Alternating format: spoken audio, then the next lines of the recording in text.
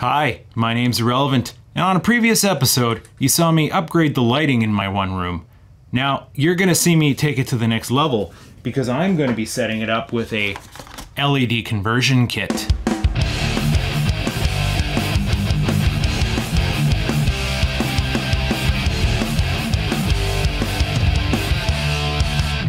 So this is the toggled LED daylight conversion kit. I got it from Home Depot. It's only about 40 bucks in tax here in Canada. And well, it's 5000K daylight, and it's gonna allow me to pull that ballast out and just have a straight LED light fixture, which is an interesting thing. And it comes with all the bells and whistles. It comes with these two triangular shaped bulbs and replacement sockets. That's right. You don't even really have to worry about cutting wires. You can just pop the existing sockets right out, pop these new ones in. I was surprised to find out it even came with little pieces of wires attached and ready to go.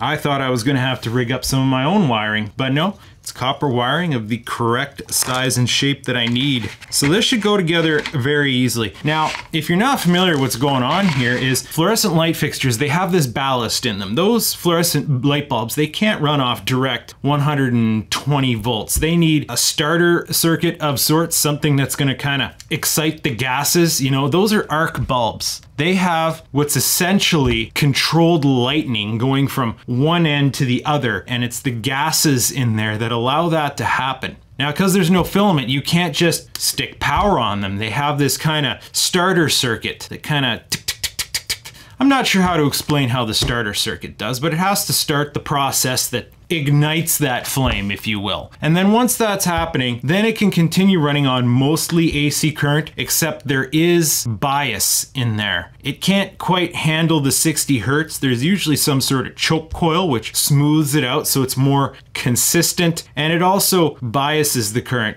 regulates it, if you will, so that it consumes the right amount of current. Now, back in the old days, it was a bit of a mechanical process, but now with modern electronic ballasts, well, fluorescent light fixtures have gotten pretty good, and debatably, up until recently, I would have told you that a fluorescent light fixture has the best quality of light you can get. Now, I know what you're thinking. Your office building gives you a headache. Well, no, not the whatever cool white bulbs. If you get daylight bulbs with a nice high CRI, color temperature about 5000K, that's nice lighting. You can grow plants under that lighting. That is the closest you come to simulating the kind of lighting that gives you that vitamin D boost, you know? It's good lighting to have if you're one of those people who never gets out. In the meantime, it's great for filming because it's a very balanced, pure white light that cameras, they like just fine.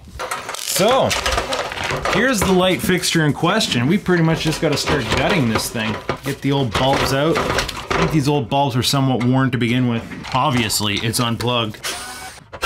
I've had this apart for cleaning and service before. Hopefully there's no surprises. This is the party in question. That is your ballast. That is what makes this chooch, what makes it work.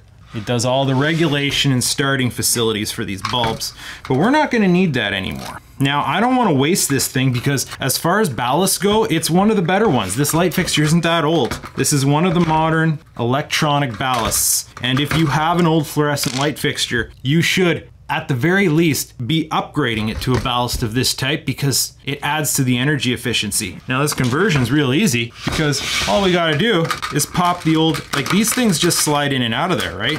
And fortunately, they're the same size. You have to watch out because some light fixtures have these of different lengths, right? There's slightly shorter ones, there's slightly longer ones. You're gonna have to use your judgment. Some you can get away with changing the length of these, some you don't. If you have to reuse these, it's not a big deal because they just have these little slip connectors. You see they have two holes and you just kind of slip something over top of the wire like so, assuming it's not super tight. Sometimes it requires a little finagling, a little bit of twisting and pulling. Now, you might damage the little push connector a little bit when you do that, but you know, fortunately there's two holes and the other one should still be fresh. But you don't have to worry about that. You just need a little wrench thing to go into there. 5/16. I'll save this ballast for some other form of conversion that I might do. And this little guy gets committed to the hardware department. And now it's gonna lift and tilt, and look at all that, look at all that, that's done. Now on the far end, we can just go ahead and slip these in there. We don't have to connect wires or anything to them. Just schlep them on in there. And here, now you gotta mind the polarity. We got a couple things going on here. This is a 3-prong grounded. Now obviously black to black, white to white if it's a fixed light fixture that's permanently installed into your ceiling. Otherwise you have to do a little bit of reading between the lines if it's not. Now on these wires, you often notice one has bumps on it or ridges and the other side is smooth. Typically, the bumpy side will be the neutral and the smooth side will be the hot. So the bumpy side will be the white wire, the smooth side will be the black wire. Just, you know, obviously you're taking it apart, pay attention what color code goes to what, because there is a chance that it could be backwards. I've seen it happen before, but typically it's smooth black, bumpy white. Now these guys, well, they're just gonna go in here. All you have to do to make these bulbs work is get 120 volts to one end, right? Here they're set up for you, so you don't really have to worry about which one's black and which one's white, and it probably doesn't matter if you're going from scratch. However, you're gonna want to jumper these together. So you bring your guys around like that. Now remember how I said they were push connectors? Just push the white in the second hole, push the black in the second hole. Just like that. And now they're jumpered together. Both bulbs are gonna work together. Now, normally, all you have to do is connect these guys to these guys. That's it. In fact, let's simulate it. Again, white to bumpy. They even come with the Moretz you need. Black to smooth. Then finally, they have plastic covers on the ends. You can take those out. Now, I'm not putting this together right just yet. I'm gonna pop these in there and give her a quick testing. You're gonna notice one end says AC input, right? And the other end is plain. Ah, would you look at that? And that color is nice. And they're kind of flexible too, which means they won't accidentally get instantly smashed if I swing my hand up or something. While I'm at it, I'm going to take this to the next level because I have it under good authority that these are dimmable. Oh. Oh. Little bit sketch with this dimmer. But then this is an old dimmer, not necessarily rated for LED lights. Looks like it wants to work though. I need to proof of concept this. I went to the old Universal Tire Corner store there. You know what I'm talking about. Got this universal rotary dimmer. So I am going to reach in here. I'm going to disconnect the hot. This is output from dimmer right here. Spin that on. And then to hot, I'm going to connect the input for dimmer. This Moret was closest in reach. Wire nuts if you're in the States. Now let's see here how well this dimmer is going to work, because this one's LED rated. Ah, much better. This is good news, yes? This is the good of news. I have a bit of hunch here. Oh yeah, I have a bit of an idea. I'm gonna go ahead and pull these circuits out so I can get a flat bare chassis to work with. 7.6.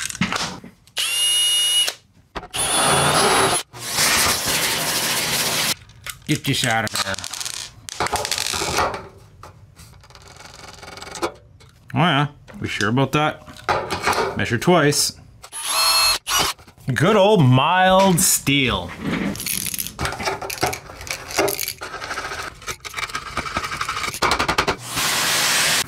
All right, in Lake Flynn, man, the cover should be ground bonded. Continuity check, yes, yes. Indeed it is. That means that this whole assembly is going to get ground bonded once I bolt it to the chassis. And I'm not going to really need to worry about connecting this ground wire. Plus, this entire assembly is living inside the chassis. So there's my holes.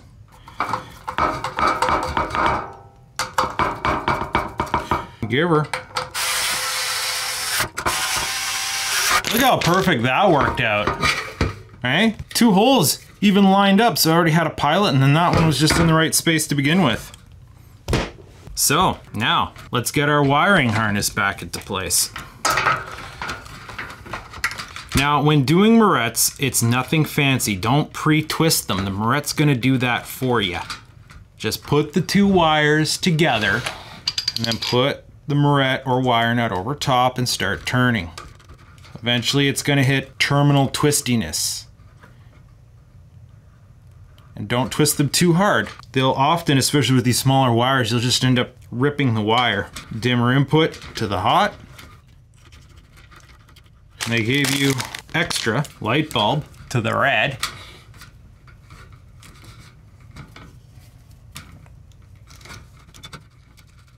I just guess I don't take that off if you're not using 3-way. It has 3-way.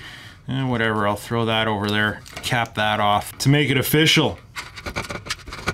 Tuck her all in there. Don't forget to put these back on the other end. Wait, I forgot something. I'm not done yet. Champa and Diba, Champa and Diba. We will not impress her unless we Champa and Diba. I'm putting these hooks on here. And I'm gonna put the other one on the other side, and I'm not gonna bother setting up that shot. All right, now we're done and ready to button her up. Oh, let's just slide it into place. Oh, okay, I need these to go down a notch. There are multiple steps on these things. And it looks like they have to be underneath the click part of the step. There we go. All right, where's the screws? All right, let's put in the crystals. Remember, AC side towards the AC side. Now our installation is complete. Complete with dimmer control built in. Now, we shall plug it in. And if everything goes according to plan, let's just stick that knob on there. Oh yeah, bud. Oh yeah, look at that. Oh yeah, bud. Now, the keen observer might be questioning, but sir, why did you put those hooks on the side? Well, that is a good question, Mr. Keen Observer. You see, this is the assembly that holds it up. We have this hook here, and the hook's there. Now, the idea is with the hooks, I can hang the chain under there and offset its position. So now, it's gonna hang face outwards, right? I've added some pitch to this. That'll be allowing me, in fact, I might be able to go all the way and hang it pretty much sideways like that. That's why I added the hooks. This is gonna give me some range of adjustability. So instead of just aiming directly down, I can actually face it towards the filming location. The only problem that I was having with this light hanging up was it blasting everywhere, was causing ghosting in the lenses. So I want to face it away from the camera and towards what I want to light up. And then, bam, I can dial in a fine tune if I want to. Well, let's go intimidate it. There is one last final step, which must be observed. In fact, I'm surprised they don't give you these with the kit, because it's a safety issue. Touches like this separate the true professionals from the amateurs, because after all, we can't just go putting normal fluorescent bulbs in here. This is my personal apparatus, but say you do this conversion to your apartment, and then the next guy that moves in, the bulb dies and they go to replace it. Well, now future generations will know how to handle this. All right, now let's get this hung up. All right, now we can use our hook just like that. Ah! All right, how do I look? It's nice. It's throwing this way now. It's lighting up the scene. Shadows aren't too harsh, decent diffusion. Is the dimmer even up all the way? Oh boy, it wasn't even at max. Now we're friggin' lit. Nice. You know what? I need more light fixtures set up like that because they would be excellent for lighting up the background. Look at that. That's the kind of party we're dealing with here. Now it hangs sideways and beams light right onto the scene. And my light value is giving me f2.8, which is what the lens is rated for, at only 250 ISO. So like this guy is giving me some serious LV. Some serious LV. Wow. Things just keep getting better. Momentum. It's great.